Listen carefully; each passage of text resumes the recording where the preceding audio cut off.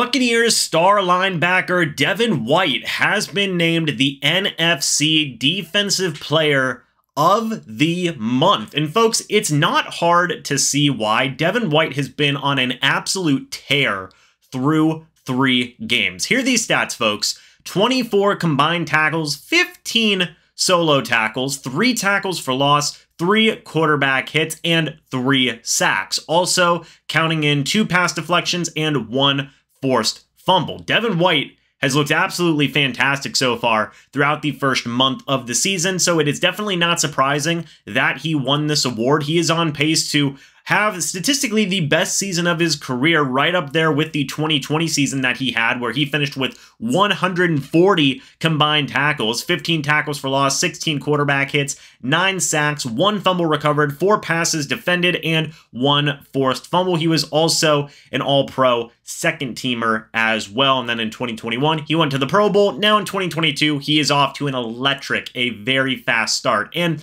I think that this is a huge thing for the Buccaneers defense. And I talked about this in a separate video. The Buccaneers defense has been absolutely crazy, right? All 3 levels of the defense have been phenomenal and fantastic. The defensive line, the linebacking core, the secondary, like you name it, guys have been able to go out there and play really, really good on defense. And I think Todd Bowles, being able to be the main guy and the main play caller, for this team is a big part to that. Todd Bowles has been on a tear with his play calling throughout the first month of the season, and it has led to a lot of success for a guy like Devin White.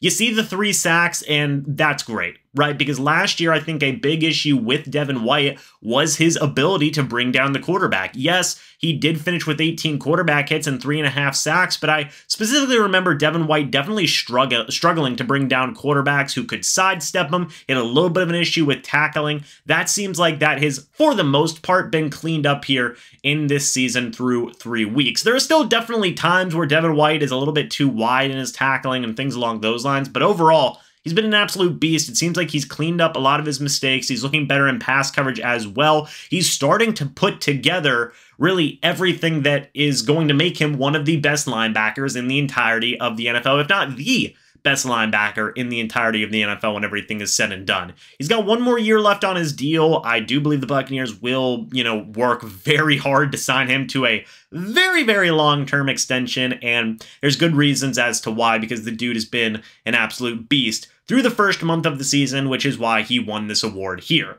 What do you guys think about Devin White being named the Defensive Player of the Month? Do you agree with it? What are your thoughts about Devin White and how he's been so far this season? I think he's been absolutely fantastic. The dude is looking like his old self, like what we saw in 2020 whenever the Buccaneers won the Super Bowl, and that is a very good thing for this defense moving forward. But let me know your guys' thoughts and opinions. I'd love to hear them. Thank you guys so much for watching this video. Hope y'all enjoyed, and I will see you all in the next video or the next live stream. But until then, and as always, guys, goodbye for now, and go Bucs.